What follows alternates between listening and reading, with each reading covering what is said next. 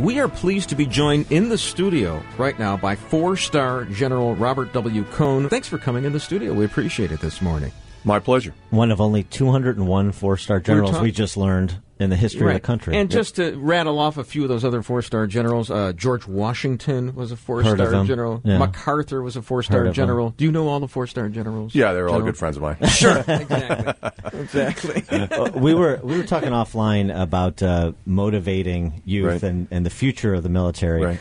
And the statistics in terms of the number of young people that are qualified to even serve in the military, staggering. Could you speak to that? Yeah, one of my subordinate commands is U.S. Army Recruiting Command. So we have a very tight grip on the demographics of the eligible population. And it's somewhere around 23-24% of American youth today between the ages of 18 and 24, which is our primary marketing area, are actually qualified. The biggest issues we face today are fitness, in terms of overall health.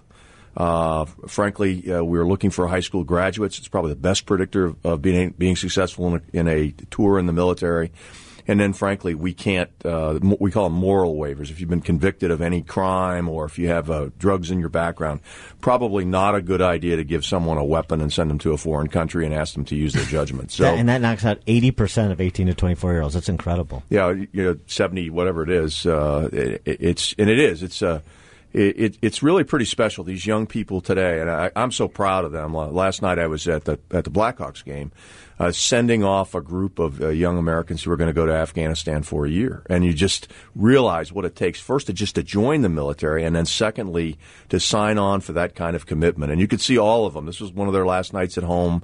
You could see kind of I call it the 1,000-mile stare in their eyes, which means they're really thinking about their wives and children, husbands, and those kinds of things. But what great young people that this country produces. And not that we want you to telegraph, what you're going to be saying today in your keynote address, but speak about military service. I mean, this is the day that we honor our veterans. Veterans Day is one of my favorite holidays because I think it helps those of us who serve today gain some perspective on the sacrifices of the past. In many ways, we stand on their shoulders. They raise us up.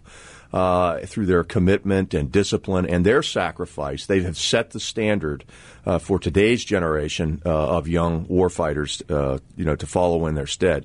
I think it shows this tremendous continuity of patriotism and really serving something bigger than yourself. So when I see these veterans, World War II, we still have some of those around, Korea, Vietnam.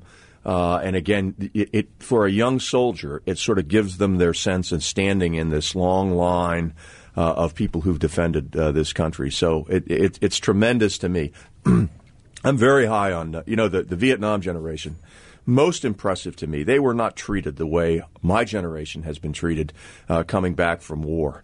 Yet I would tell you most of the reaction, the groundswell of support we see today for soldiers is orchestrated behind the scenes by Vietnam veterans. Whether it be a funeral service where they've gotten together on their motorcycles to block out any protesters, they have set the conditions to get so that this generation gets the kind of reception that they never received themselves. How awesome! You talked about the talented people that the necessary talent you need to even serve in the military these days. So that's going in. Now coming out, the numbers are a little bit more disturbing.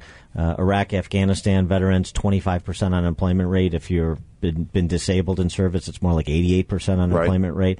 What can be done beyond the clapping and the flag waving and the sincere expressions of gratitude on this day to do more to serve those veterans who had talent, are capable, and yet don't see opportunity on the back end of their service? Well, there's really sort of two sides to that. One is I think we could do a lot better job helping these soldiers in the military. For instance, I run the Army school system.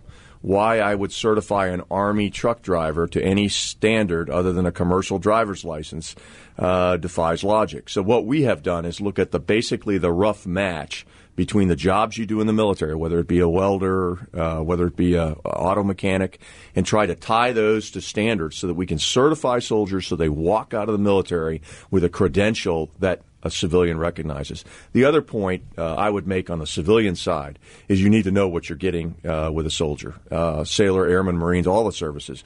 These kids, grow. Their hallmark is leadership.